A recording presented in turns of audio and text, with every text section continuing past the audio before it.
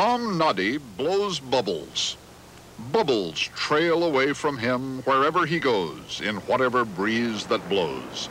He is a wandering minstrel, and bubbles are his song. As bubbles floated for an instant around us before vanishing forever, he invited me inside, out of the wind, into San Francisco's delightful science museum, the Exploratorium, to show me what he can do with soap and air. Well, I do bubbles inside of bubbles, smoke bubbles, clear bubbles inside of smoke bubbles inside of clear bubbles, inside-out bubbles, yin-yang bubbles, caterpillar bubbles, love bubbles, and a bubble cube. With such airy fantasies, Tom Noddy has lifted bubble blowing far above any playground pursuit. He calls this the carousel bubble. Watch.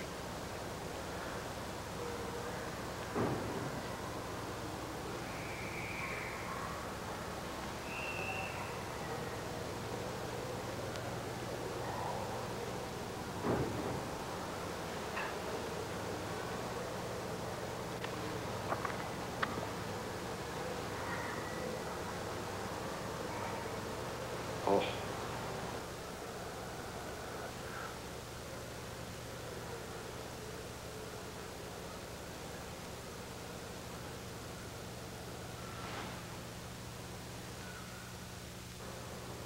When he blows bubbles for kids, Tom Noddy always tells them not to smoke. Unfortunately, he has to smoke, else he couldn't blow smoke bubbles.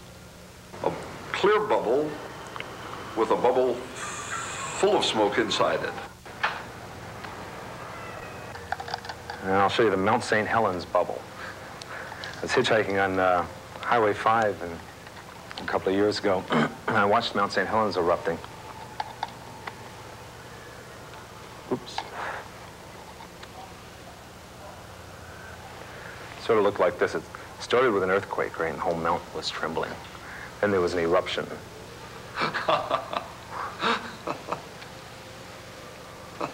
There's ashes all over Oregon, Washington, and Idaho.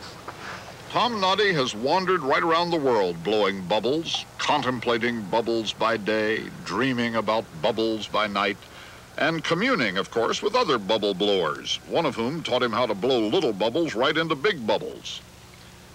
He has learned how to build geometric bubbles, within bubbles, triangle bubbles, cube bubbles, dodecahedron bubbles, even.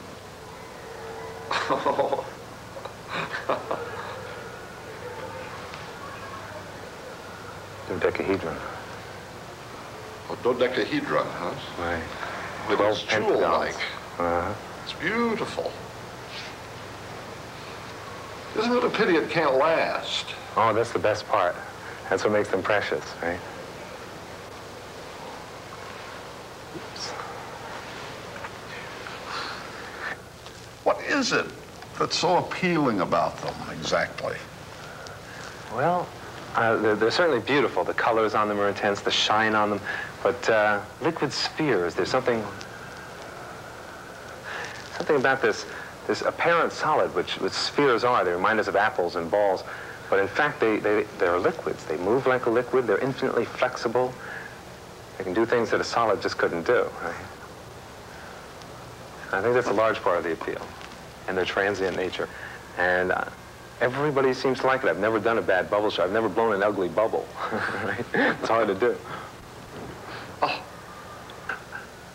This he calls Galactica, a universe of bubbles within a bubble.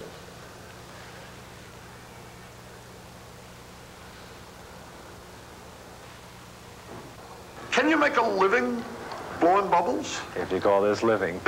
I've supported myself as a hippie. I mean, I had no money. I lived in my van. I had no address that I had, you know, and I just traveled around. Living cheap, living minimally, like the bubbles, you know, minimal surface structures, economy of form, allowed me to make my living off of bubbles for nearly 12 years now.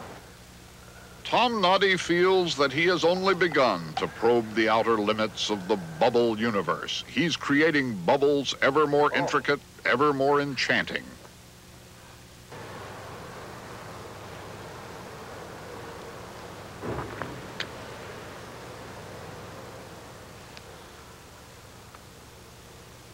Oh. Tom Noddy has chosen to live the life of a wandering troubadour, here today, gone tomorrow.